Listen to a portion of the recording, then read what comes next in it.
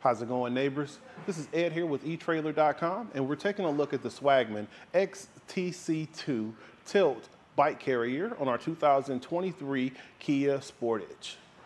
So the XTC is a frame-mounted bike carrier, and it's also I would consider it to be an entry-level carrier.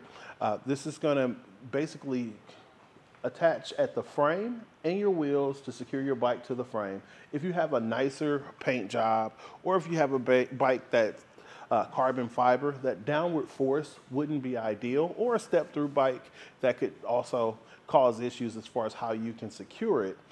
You may want to look towards other options. But if those aren't concerns for moving two bikes, this is going to be one of the better value options that we offer. So taking a look at how it affects the back of your vehicle, you can see that your license plate is going to be partially obstructed, especially if you had two bikes on there, as well as the backup camera picking up your bikes. You can also see you're going to have a little bit of blockage going on with your tail lights and your back window. So just be aware of that on the back of your Sportage. We're going to pull the gray button in, being cautious to not get our fingers caught in that track, and just remove the hooks entirely to get them out of our way to remove our center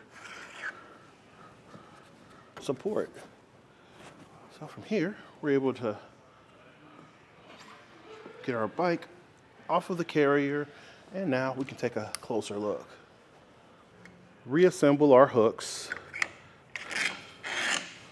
And just to take a quick look, you're going to have a release here, and that's where you're going to be able to release the teeth along the track on the inside to raise and lower your hooks. Most guys are going to just snap into place, and we're going to lower our mast and use our included pin to secure it to the carrier. Now, with this, it's going to require me to make a little bit of an adjustment to get everything to lay flat. But once I do, just slide the pin right in. Our cradles are going to support up to 2.5-inch wide tire widths. If you want to change out your hoops to your fat tires that go up to 5 inches, we also offer the alternative size. As far as another cool thing about the Swagman itself, you're going to have these pins that are going to allow you to fold up the carrier to stow it to reduce how much space you have on the back of the vehicle. So let's see how close we're actually getting to the bumper here. So I have about a little shy of 10 inches away from the bumper as far as the closest point. And my farthest point would be right here. And that's right at 21.5. Our ground clearance is sitting at 14 inches. So you have pretty good clearance because you have a nice 3-inch rise. And just going from the hoop to the bumper here, you're right at about 3 3/4 inch. I noticed on our large frame mountain bike that we were actually making right against the plastic here, and our bike also had wider handlebars. So you want to definitely look over those things to make sure it'll be a fit for the back of your vehicle. We're going to remove our pin to tilt our carrier.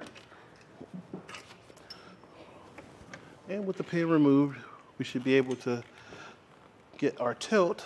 And even with our carrier in the tilt position, you still come pretty close to the back of the bottom of your cargo hatch. So you want to be aware of that with your bike. Again, this is a large frame mountain bike, so it may vary depending on the type of bicycle you have. So we're going to take our cradles and we're going to bring them in as close as we can to give ourselves the smallest footprint before we fold up our XTC2. We're going to remove our pin here, lift it up, and reinsert it.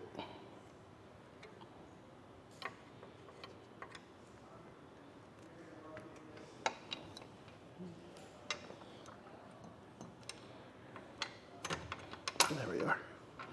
And we're gonna do the same over here on the passenger side. The XTC2 folded up takes up so much less space than a lot of other options that are out there. Alternatively, the Hollywood Rack Sport Rider SE is a very similar carrier. Only benefit over that one is going to be the fact that you can support your e-bikes up to 80 pounds, whereas our XTC2 is rated for only 35. However, this is going to be one of the most compact carriers that we have for people that may be limited on space. And this has been a look at the Swagman XTC2 Tilt on our 2023 Kia Sportage. Have a great day. Here on our test course, we'll start by going through the slalom. This is going to show us the side-to-side action. This simulates turning corners or evasively maneuvering. Once we get to the full speed bumps, we'll see the up and down action. This will be just like driving in and out of a parking lot, parking garage, or driveway.